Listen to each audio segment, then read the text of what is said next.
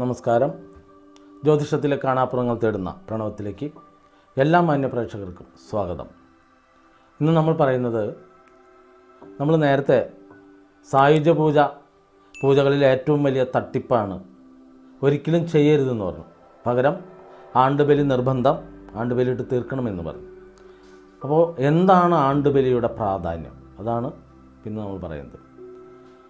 നമ്മളെപ്പോഴും അറിയേണ്ടത്, ഒരാൾ മരിച്ചു കഴിഞ്ഞാൽ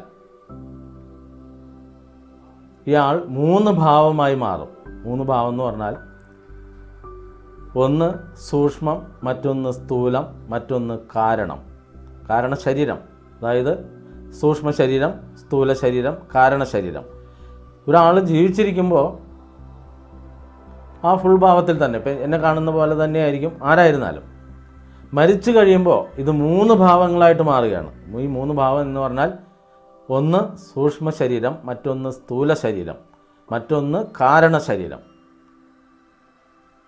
ഈ സൂക്ഷ്മ ശരീരം എന്ന് പറയുന്നതാണ് ആത്മാവ്, അതാണ് ജീവൻ.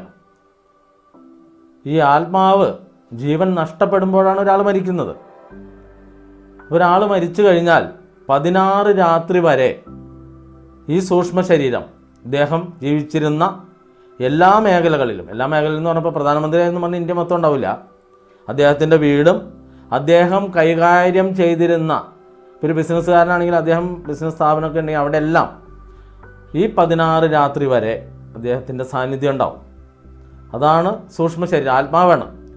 ഈ ആത്മാവ് 16 രാത്രി കഴിയുമ്പോൾ നമ്മൾ കർമ്മം ചെയ്താലും ചെയ്തില്ലെങ്കിലും, ആര് കർമ്മം ചെയ്താലും ചെയ്തില്ലെങ്കിലും ഈ ആത്മാവ് 16 രാത്രി കഴിയുമ്പോൾ ഭൂമി വിട്ടു പോയിട്ടുണ്ടാവും. അതാണ് ദേഹം വിടുക എന്ന് പറഞ്ഞാൽ. ദേഹി എന്ന് പറഞ്ഞാണ് ആത്മാവ്, ഇതാണ് സൂക്ഷ്മ ശരീരം. ഈ 16 രാത്രിയുടെ കണക്കെന്താ? 16 രാത്രി എന്ന് പറഞ്ഞാൽ ഒരു മന്ത്രം, അതിൻ്റെ പൂർണ്ണമായ ബലം കിട്ടണമെങ്കിൽ, ഒരു മന്ത്രം ജപിച്ചു കൊടുത്തു കഴിഞ്ഞാൽ അതിൻ്റെ പൂർണ്ണമായ ബലം കിട്ടണമെങ്കിൽ ഏറ്റവും ചെറിയ തന്മാത്ര എന്ന് പറഞ്ഞാൽ എന്താ? ഒരു വസ്തുവിൻ്റെ ഏറ്റവും ചെറിയ ഘടകമാണ് തന്മാത്ര. അപ്പോൾ ആ തന്മാത്രയിലേക്ക് എത്തുന്നതാണ് 16 ഏറ്റവും ചെറിയ സംഖ്യ. അതിൻ്റെ മുകളിലേക്കാണ് പിന്നെ പോകണം. പിന്നെ 16, 32, 48, 64, അങ്ങനെ 108, 336, 576, 1008 അങ്ങനെ പോകും. അക്ഷരലക്ഷം ഒരു വരെ ജപിച്ച് മന്ത്രത്തിന് പൂർണ്ണ ബലം കൊടുത്താൽ എന്ത് കാര്യം സാധിക്കും എന്ന് പറയുന്നത്. അപ്പോൾ ഇവിടെ 16 ഏറ്റവും പ്രധാനം, ഏറ്റവും ചെറിയ സംഖ്യയാണ് 16. ഈ 16 നിന്നേ തുടങ്ങുകയുള്ളൂ. അല്ലാതെ മിടുക്കന്മാർ പറയുന്ന പോലെ 10നും 11നും എല്ലാം മരിച്ചു കഴിഞ്ഞാൽ കർമ്മം കൊടുത്ത്, അതായത് 10നും 11നും ചടങ്ങ് അവസാനിപ്പിച്ച് തളിച്ച് കുളിച്ചാൽ ഒരിക്കലും നമ്മുടെ പുലവാലായ്മ തീരില്ല. നമുക്ക് 16 രാത്രി കഴിഞ്ഞാലേ തീരുള്ളൂ. അതുകൊണ്ടാണ് 16നെ പുല വീടാവും എന്ന് പറയുന്നത്.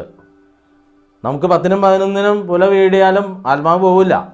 പിന്നീടുള്ള ദിവസങ്ങളിലെല്ലാം ഈ ആത്മാവ് വളരെ ദുഃഖത്തോടുകൂടി തന്നെ നമ്മളെ നോക്കി നിൽക്കും.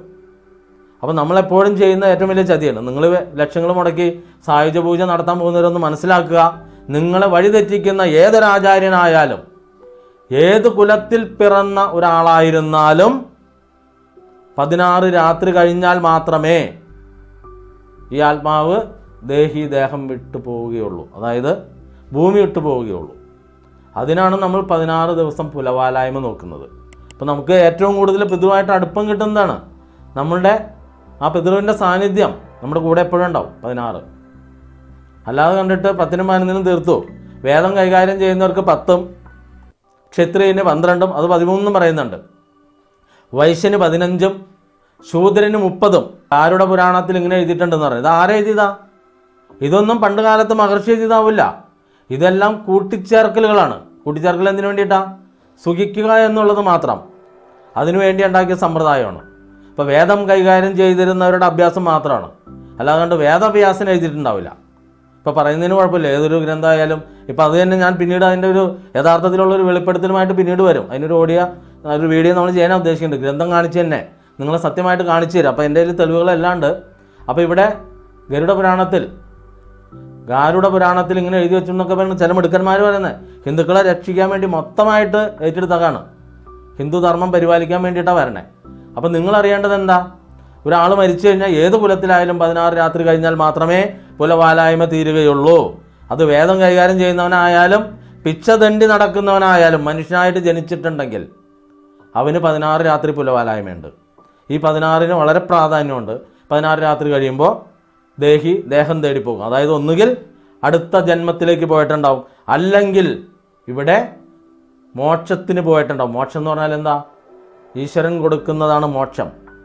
എന്തായാലും 16 രാത്രി കഴിയുമ്പോൾ മോക്ഷം കിട്ടുന്നതാണെങ്കിൽ അത് ഓട്ടോമാറ്റിക്കലി നമ്മൾ നടന്ന വഴികളിലൂടെ ഈശ്വര സാക്ഷാത്കാരമാണ് മോക്ഷം. അത് ഈശ്വരൻ കൊടുക്കുന്നതാ, നടന്ന വഴികളുടെ പ്രാധാന്യം കണക്കിലെടുത്ത്. പിന്നത്തെ സ്ഥൂല ശരീരം എന്ന് പറയുന്നതാണ് നമ്മുടെ ഈ ബോഡി. മരിച്ചു കഴിയുമ്പോൾ ഡെഡ് ബോഡി എന്ന് പറയും. ഇത് നമ്മൾ കത്തിച്ച് കളയും, ചിലർ കുഴിച്ചിടും. അപ്പോൾ അത് അങ്ങനെ അവസാനിച്ചു. പിന്നെയുള്ള കാരണശരീരം, ഈ കാരണശരീരമാണ് പ്രേതമായി നമ്മുടെ പിതൃവായി നമ്മുടെ കൂടെ നിൽക്കുന്നത്. ഈ പിതൃ എങ്ങോട്ടും പോവുകയില്ല, എപ്പോഴും നമ്മുടെ കൂടെ ഉണ്ടാവും. നമ്മൾ ബലി ഇട്ടാലും ബലി ഇട്ടില്ലെങ്കിലും നമ്മുടെ കൂടെ തന്നെ ഉണ്ടാവും. അപ്പോൾ ബലി ഇട്ടാൽ പിതൃ പൂർണ്ണ ആരോഗ്യവാനായി നമ്മളെ സംരക്ഷിക്കുകയും നമുക്ക് വേണ്ട സമ്പത്ത് തരികയും നമ്മുടെ സമ്പത്ത് കളഞ്ഞു പോകാതെ കാത്തുകൊള്ളുകയും ചെയ്യും. നമ്മളെപ്പോഴും അറിയണം സനാതനധർമ്മം, ഹിന്ദുധർമ്മം എന്താണെന്നുള്ളത്. നമ്മുടെ ഹൈന്ദവത്തിന് മുകളിൽ വേറൊരു മതമില്ല. ഹൈന്ദവത്തിലൂടെ രക്ഷപ്പെടുന്ന പോലെ വേറൊരു മതത്തിലും സൊല്യൂഷനില്ല. ആകെ സൊല്യൂഷനുള്ള മതം യഹൂദ മതമാണ്. അവർ ചെറിയൊരു രാജ്യമാണെങ്കിലും അവരുടെ പരാക്രമം നിങ്ങൾ കണ്ടുപഠിച്ചാൽ മതി. അതിനേക്കാൾ മുകളിലാണ് നമ്മുടെ ഹൈന്ദവം. പക്ഷേ ഇവിടെ ജാതിയുടെ ഉച്ചനീചത്വങ്ങൾ വന്ന് മ്ലേച്ഛമാക്കി കളഞ്ഞ ഒരു സംസ്കാരമാണ് നമ്മുടെ ഹൈന്ദവ സംസ്കാരം. അത് ജാതി തിരിച്ച് ഓരോരുത്തർക്ക് കുലം തിരിച്ച് ചിലർ പാരമ്പര്യം എന്ന് പറയുന്നുണ്ട്. എന്താണ് പാരമ്പര്യം? കുളിപ്പിച്ച് കൊച്ചില്ലാണ്ടാക്കിയതാണോ പാരമ്പര്യം? ഏത് പൊട്ടനും കയറി നിരങ്ങാവുന്ന രീതിയിൽ ഒരാളുടെ മകനായി ജനിച്ചു എന്നുള്ളതിൻ്റെ പേരിൽ മാത്രം പാരമ്പര്യത്തിൽ പിന്നാലെ വരുമോ? അതിനുള്ള അറിവ്, അതിനുള്ള ആ ഒരു കാര്യങ്ങൾ ഗ്രഹിക്കാനുള്ള ഗ്രാഹ്യത, ഈശ്വര സാക്ഷാത്കാരം, ഈശ്വരൻ്റെ അനുഗ്രഹം കൂടി കിട്ടിയാൽ മാത്രമേ ഒരാൾക്ക് ഒരു തൊഴിലിൽ വൈദഗ്ധ്യം കിട്ടുകയുള്ളൂ. അല്ലാതെ കണ്ട് ഒരാളുടെ മകനായിട്ട് ജനിച്ചു, എൻ്റെ അച്ഛൻ വലിയ പുള്ളിയായിരുന്നു അതുകൊണ്ട് ഞാനും വലിയ പുള്ളി എന്ന് പറയാൻ പറ്റുമോ? അവരാണ് ഈ സമൂഹത്തെ നശിപ്പിക്കുന്നത്. ഇവിടെ പാരമ്പര്യം പറഞ്ഞ് നടക്കുന്ന ഏത് സമുദായമാണോ, എത്ര വലിയ സമുദായമായാലും അവരാണ് നമ്മുടെ ഭാരതീയ സംസ്കാരത്തിൻ്റെ, നമ്മുടെ സനാതനധർമ്മത്തിനെ, നമ്മുടെ ഹൈന്ദവ സംസ്കാരത്തിനെ എല്ലാം നശിപ്പിച്ച് കളഞ്ഞത് അവരാണ്. അതിലൊരു തർക്കമില്ല. എൻ്റെ ഒരു തെളിവുകൾ ഇഷ്ടം പോലെ ഉണ്ട്. ഞാൻ അതൊരു കുറച്ച് കാലം കൂടി വെയിറ്റ് ചെയ്യണം. അതിനുള്ള എല്ലാ തെളിവുകളും നിങ്ങൾക്ക് സാധാരണക്കാർക്ക് വേണ്ടി പറഞ്ഞു തരും. അതിലൊരു തർക്കമില്ല. അപ്പോൾ നമ്മൾ അറിയേണ്ടത് കാരണശരീരമാകുന്ന ഈ പ്രേതം, പിതൃ നമ്മുടെ കൂടെ എപ്പോഴും ഉണ്ടാകും. അതിൻ്റെ പിതൃവിൻ്റെ ഒരു ദിവസമാണ് നമ്മുടെ ഒരു വർഷം. അതുകൊണ്ടാണ് മരിച്ച നാളിന് നമ്മുടെ മരണം വരേക്കും. ഇപ്പം നമ്മുടെ പിതൃ നമ്മുടെ ഒരു വയസ്സുള്ളപ്പോൾ മരിച്ചതാണ്.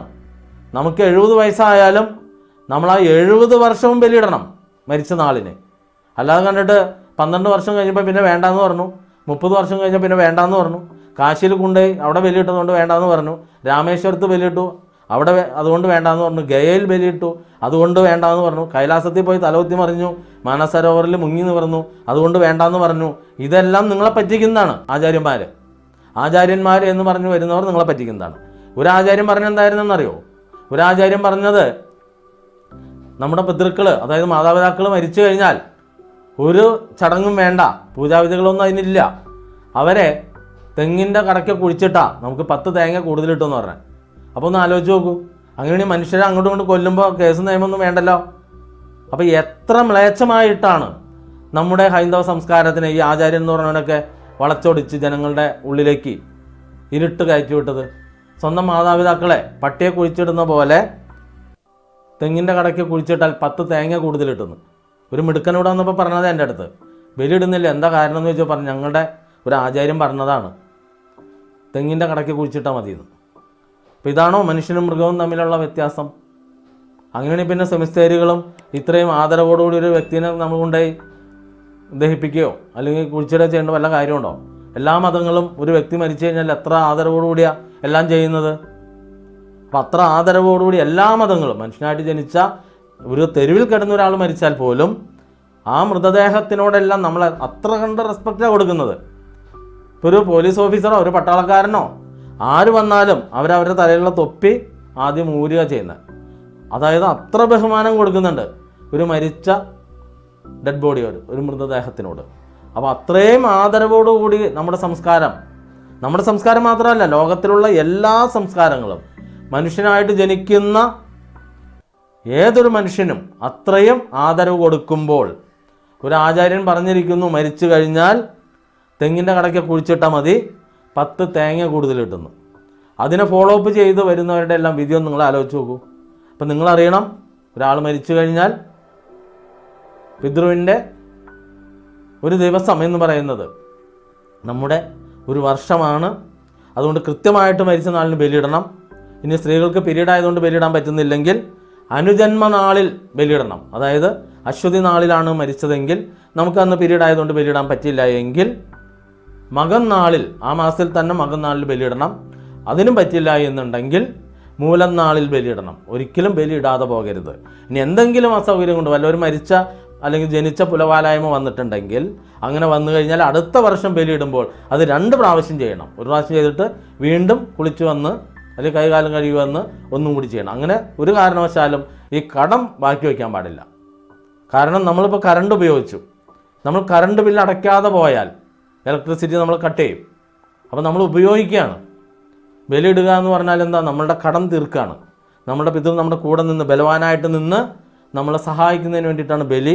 അപ്പോൾ നിങ്ങൾ അറിയേണ്ടത്, ഇപ്പോൾ നിങ്ങൾ എവിടെ പോയി ബലിയിട്ടാലും ഒരേ ഗുണം കിട്ടുള്ളൂ. നിങ്ങളുടെ വീട്ടിലിട്ടാലും രാമേശ്വരത്തിട്ടാലും കാശിയിലിട്ടാലും ഗയയിലിട്ടാലും ചേലാമറ്റത്തിട്ടാലും തിരുനെല്ലിയിലിട്ടാലും തിരുവല്ലത്തിട്ടാലും മാനസ സരോവരിൻ്റെ തീരത്തിട്ടാലും എവിടെ ഇട്ടാലും ബലിക്ക് ഒരേ ഗുണമാണ്. അതിൻ്റെ കാരണം നിങ്ങൾ എവിടെ ഇരുന്ന് ഭക്ഷണം കഴിച്ചാലും, ഏത് നാട്ടിലിരുന്നാലും, നിങ്ങളുടെ വീട്ടിലിരുന്നാലും, എത്ര സ്വാദുള്ള ഭക്ഷണമായാലും നിങ്ങളുടെ വയറ് നിറയുന്നവരെ മാത്രമേ നിങ്ങൾക്ക് കഴിയാൻ പറ്റുള്ളൂ.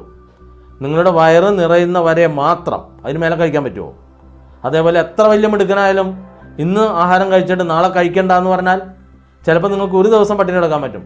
അതിൻ്റെ അടുത്ത നാളോ നിങ്ങളെ കൊണ്ട് വിശന്നിരിക്കാൻ പറ്റുമോ? നിങ്ങൾ ജീവിക്കണമെന്നുണ്ടെങ്കിൽ തീർച്ചയായിട്ടും നിങ്ങൾ ആഹാരം കഴിക്കുക തന്നെ വേണം. അതേപോലെ നമ്മുടെ പിതൃ നമ്മളെ തുണയ്ക്കണമെന്നുണ്ടെങ്കിൽ കൃത്യമായിട്ട് ബലികർമാദികൾ ചെയ്ത് തന്നെ പോകണം. അല്ലാതെ ഇതൊരു അന്ധവിശ്വാസമല്ല. ഇവിടെ പലരും അന്ധവിശ്വാസം അനാചാരം എന്ന് പറയുന്നത്. എന്തനാചാരം?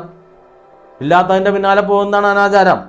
ഉള്ളതിൻ്റെ പിന്നാലെ, ഈശ്വരൻ്റെ പിന്നാലെ പോകുന്നത് എങ്ങനെ അനാചാരമാകും?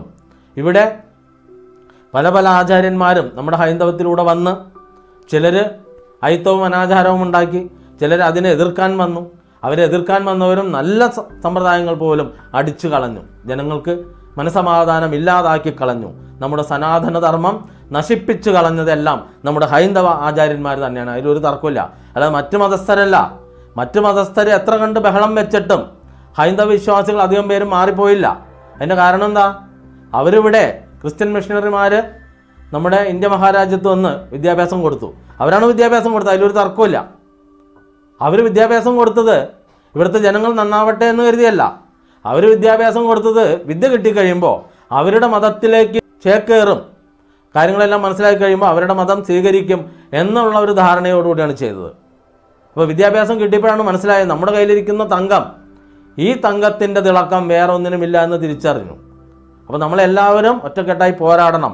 സമൂഹത്തിലുള്ള അയിത്തവും അനാചാരവും ഒഴിവാക്കുക തന്നെ വേണം. അയിത്തം ഇന്നും ജനമനസ്സുകളിൽ നിന്ന് പോലും പോയിട്ടില്ല. അത് മാറ്റണം. കാരണം അതിനു വേണ്ടിയിട്ടാണ് നമ്മൾ ജാതിയുടെ എല്ലാ എപ്പിസോഡ് ചെയ്യുന്നത്.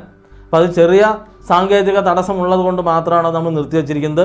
പിന്നീട് അത് തുടരും. എല്ലാ കുലത്തിനെ കുറിച്ചും വിശദമായി പറഞ്ഞു തരും. അപ്പം നിങ്ങളറിയണം, ഏതൊരു കുലത്തിൽ ജനിച്ചാലും, ആണായിരുന്നാലും പെണ്ണായിരുന്നാലും കൃത്യമായിട്ട് ആണ്ടുബലി നിർബന്ധം. കാരണം ആണായിരുന്നാലും പെണ്ണായിരുന്നാലും ഭക്ഷണം കഴിക്കണം. അപ്പോൾ ഇന്ന കുലത്തിൽ ജനിച്ചു ഞങ്ങൾക്ക് നിഷിദ്ധം എന്ന് പറയുന്നത് നമ്മൾ അവരോട് ചെയ്യുന്ന അനീതിയാണെന്നും കൂടി അറിയുക. അപ്പോൾ ആണ്ടുബലി വളരെ നിർബന്ധമാണ്.